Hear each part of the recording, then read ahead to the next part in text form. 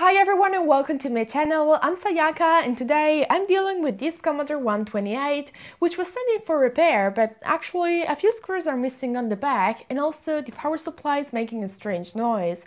It's hard to believe that this model was introduced 40 years ago. It was a real engineering feat for its time with two CPUs, an 8502 and a Z80, support for both 40 and 80 column tags, and 3 operating modes including full C64 compatibility. But before testing it, I also want to open it up to see what kind of work was done on it. There are just 6 screws in the back and then I can open up the case, even though I've already noticed that the one here on the middle is missing and also the sticker is a bit ruined. Whoever put these screws back in place last time didn't do a great job since the case over here is a bit open, so let's see how's inside. And as always, I want to remind you that my videos are based on my personal experience and should not be interpreted as tutorials. Certain repair procedures involve handling internal power supply components that might retain an electric charge. Do not attempt to replicate my actions without the guidance of an expert.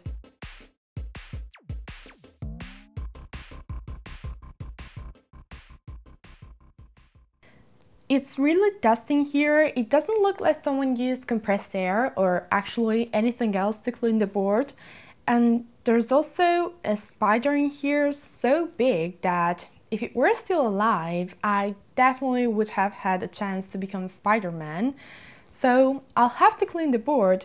I don't know if it works or not since I haven't tested it yet, but before powering it on, I want to have a close look at the board with a microscope. Well, there was definitely some work done in this area over here on these two capacitors, and if it wasn't for the leftover flux and the fact that they scratched the board in such a messy way, I would have thought it was done during manufacturing. Maybe it was, but then they decided to replace them. I don't know what kind of repair was done on this Commodore. I just know that it was sent to repair a couple of weeks ago, and then the previous owner noticed that something was wrong because a few screws were missing on the back, and also the power supply is making strange noises, so definitely there's something moving inside. I also noticed this capacitor over here, it's completely broken. I'll have to replace it. And also this one over here snapped on the tip. I want to replace the old thermal paste in these chips because it's dry, and also on this chip over here it went a bit on the side, so I'm afraid it can make contact, so I'll clean the old one and replace it. But before doing that, I also want to take the board outside and clean it with some compressed air to get rid of all of this dust.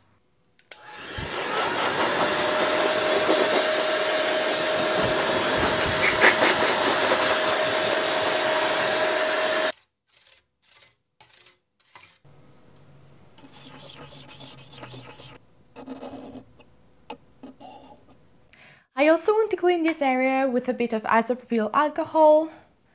It's really dusty and there are residues of flux and other kind of dirt, so it definitely needs some cleaning.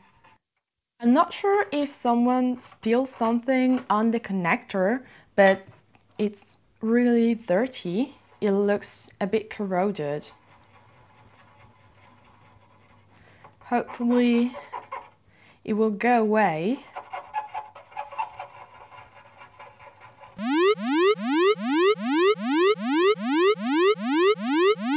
And now that the board is clean, I want to replace these two broken capacitors. I already marked the ones I need to remove. I'll just use a bit of flux over here and the soldering wick to absorb all the solder. It was really hard to find a replacement for these capacitors. I even called a few stores in my city, but they didn't have them. I luckily found a seller on eBay, but I was just able to buy 3 of them. I wanted to do a full recap, but unfortunately I wasn't able to find more than 3 capacitors. So I have to wait until I find them and then I can do a full recap of the board. But for now, I'll just replace these broken ones. And it was completely destroyed, so I really needed to replace it. And after cleaning everything up, I installed the new capacitor, removed the other damaged one, tossed it in my Pac-Man back capacitor container and replaced that one too.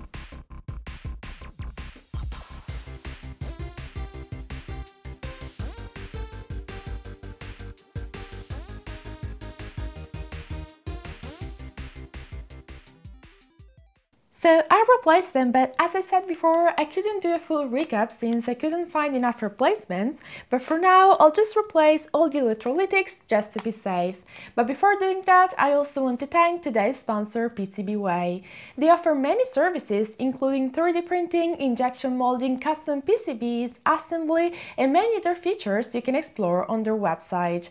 Whether you're building something simple or complex, you can customize every detail. You can choose the exact size, layout and shape you need, and even decide on the details like the solder mask color and how the traces will look. Their website also has a big community where people share all kinds of cool projects. Many of these projects have a great retro feel, and I often spend time browsing through them to find inspiration or just to admire the creativity. So if you're interested, I'll leave a link in the description below, and now let's replace these capacitors.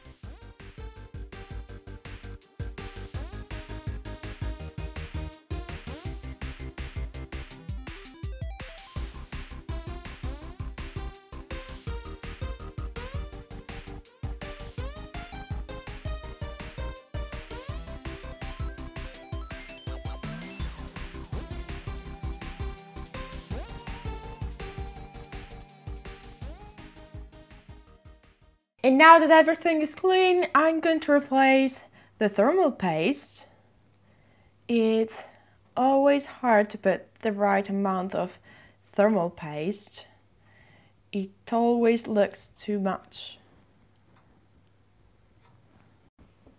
And now all I have to do is to put this part back. I took care of everything that looked like it could have a problem. I also checked the back of the board to see if maybe some solder joints were in a bad shape, but I didn't find anything strange apart from some blobs of solder. So at this point, I'd move on to checking the PSU.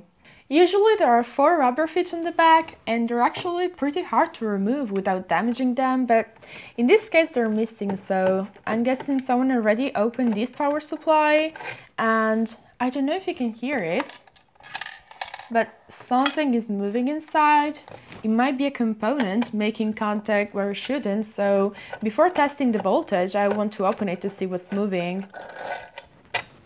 Here on the inside there is this piece of plastic, and I think it's part of the support for the screw over here, so I'll have to put it back later.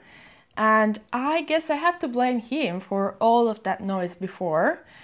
And one screw is missing over here near this yellow capacitor, and the black one looks a bit swollen, but nothing concerning. So I'll just remove the board from the case to get a better look. Looking at the board up close, I'm still convinced this capacitor is swollen, so let's check if it's shorted. Someone has definitely worked on this board before. I'm not a fan of these solder joints. I'm not sure if these two make contact and if they should, but let's check the capacitors. Let's see.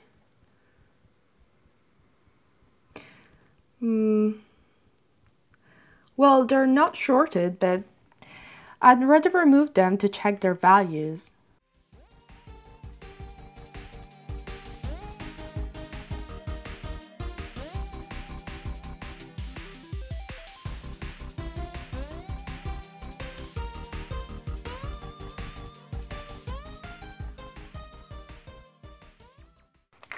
I've got these spare capacitors that someone really kind bought for me from my Amazon wishlist. I'm going to replace them anyway, but just because I'm curious, I want to test these capacitors to see if they're really bad.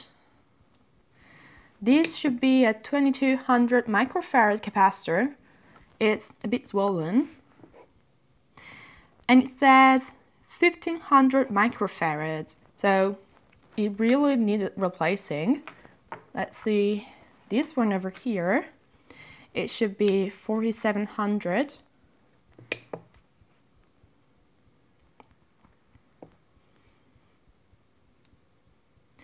And it says 5400 microfarads. So let's replace these capacitors.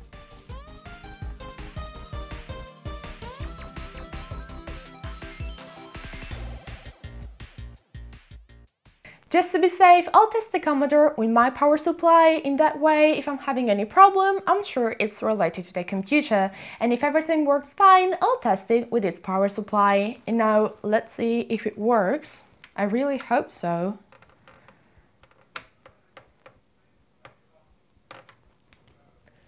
It works! Let's see if the Commodore 64 version also works.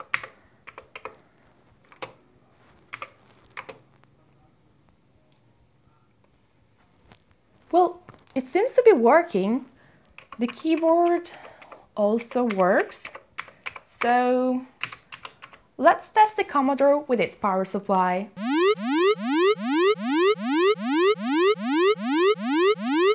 And the Commodore works even with its power supply, so for now this video ends here since everything is working fine. As always, I hope you liked this repair. Let me know in the comments what you think and if you ever had a Commodore 128. And also if you had any advice on where to find those ceramic capacitors, because I really want to do a full recap. Don't forget to subscribe to the channel and to my Patreon page, and see ya in the next video. Bye!